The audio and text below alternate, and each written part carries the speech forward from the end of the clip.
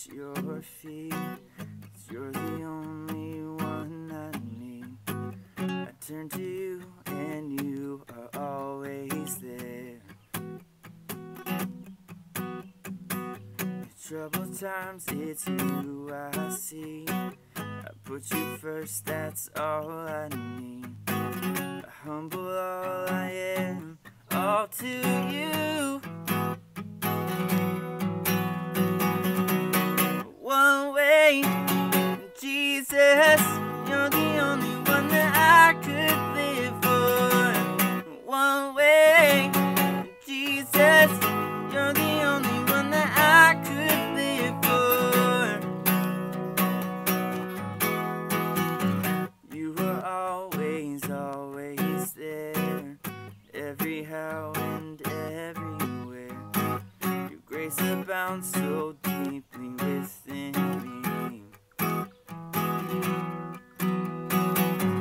You will never ever change.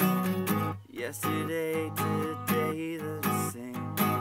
Forever till forever meets no end. One way, Jesus, you're the only one that I could live for. One way, Jesus, you're the only one that I could live for. Alright, this part we're gonna get really quiet and really low, so let's see how low we can go. You are the way, the truth, and the life. We live by faith, not by sight. For you, we're living all for you. A little higher.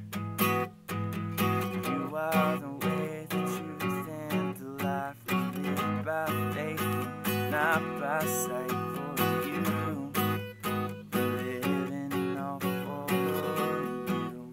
A little higher. Here we go. You are the way, the truth, and the life. We live by faith, not by sight. For you, we're living all for you. Even louder. You are the way, the truth, and the life. We live by faith and not by sight. For you, we're living all for you. One way, Jesus, you're the only one that I could live for. One way, Jesus, you're the only one that I could live for. One way, Jesus, you're the only one that I could live for. One way, Jesus, you're the only one that I could live for. Well, good morning, Camp Kwasind.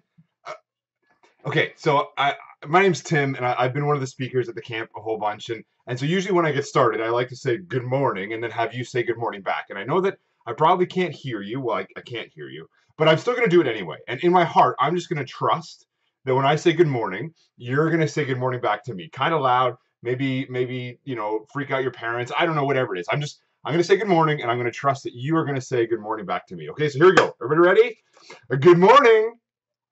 Okay, wow, that was loud. I'm assuming it was loud. I don't know if it was loud, but I'm going to guess that it was loud. Hey, I'm excited to be able to hang out with you right now, whether it's morning, afternoon, evening, whenever you're watching, to be able to share with you just a few thoughts from God's Word this morning, or afternoon, or evening, whenever you're watching. And so I'm excited that you're here to join with us. And so I want to ask you a question as we get going. How long do you think you could wait if you had your favorite snack in front of you, whether it's chips or ice cream or pizza, or maybe it's a hamburger, or maybe it's, I don't know, but I'm starting to get hungry. Imagine that you had it right in front of you, and someone said to you, you can look at it, but you can't eat it. How long do you think you could last? 1 minute, 2 minutes, 3 minutes, 4 minutes, who knows? Let me ask you this question. How long does it usually take you to do something that you don't want to do? Maybe your mom or your dad or your aunt or your uncle or your grandma or your grandpa ask you to clean your room, or to help with the dishes, or to get your pajamas on, or to go to bed. How long does it take you to listen? See, sometimes we're not really good at doing stuff that we shouldn't do, and we're also sometimes not really great at doing the things that we should do. We come up with lots of excuses. Maybe if you've been told to clean your room and all of a sudden you're too tired, or you don't know how, or you need help, or you can't remember where things go.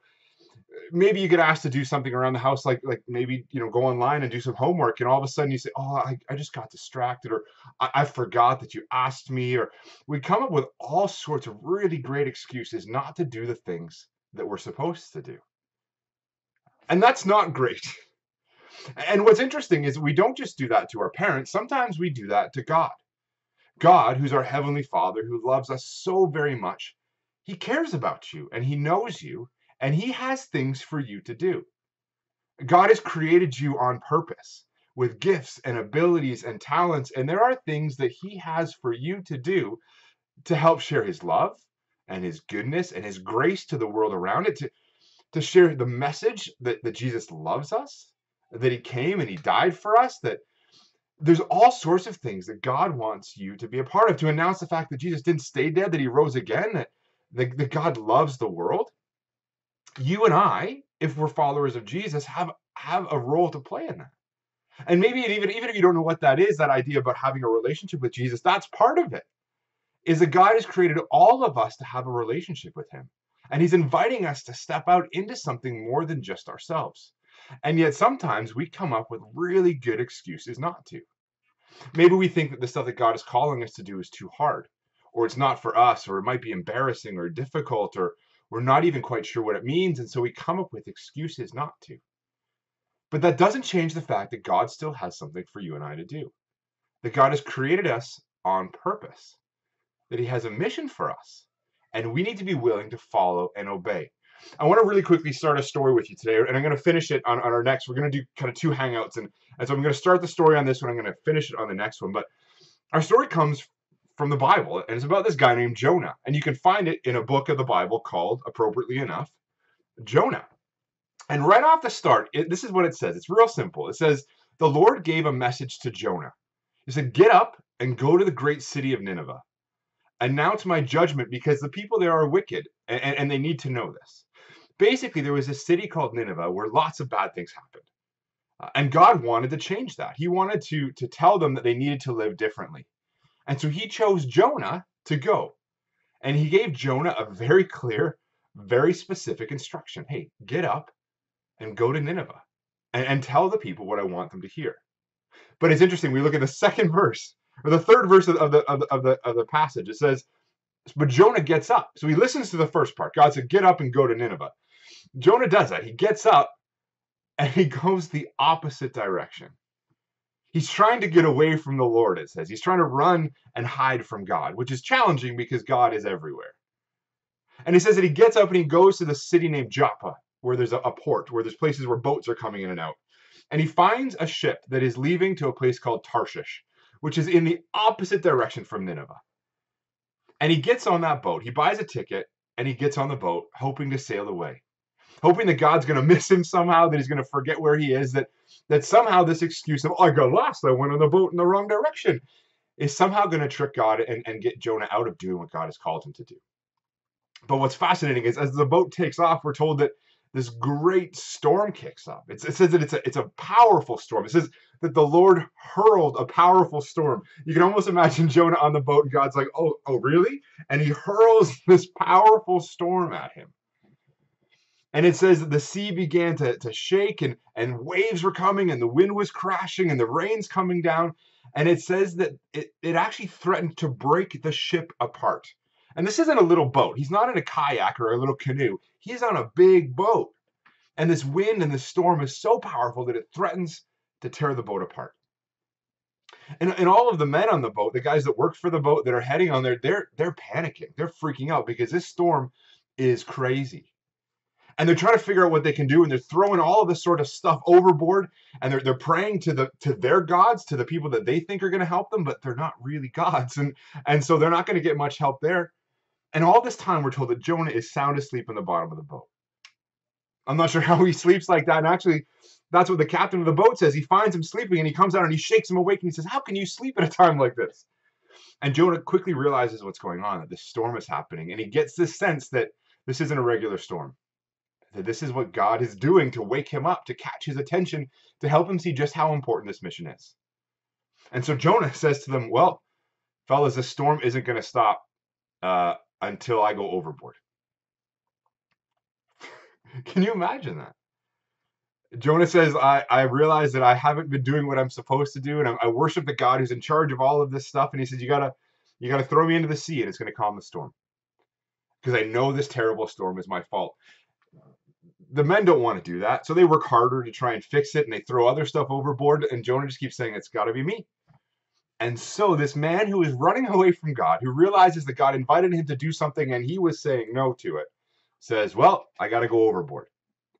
And so they pick him up and they throw him overboard into the middle of a raging storm. And you're going to have to tune in next time to figure out what happens next.